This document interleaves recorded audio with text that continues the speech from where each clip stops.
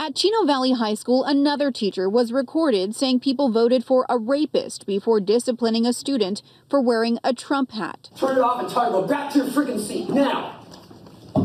Go. Take the. Can you send security up? Please, room B205. I have a boy who has a Trump hat on, and I'm not going to tolerate it today. Bye-bye. I don't care if you have a Harris hat or Trump hat. You're out of here. A Chino Valley Unified spokesperson couldn't say whether that teacher has been placed on leave, but they are investigating.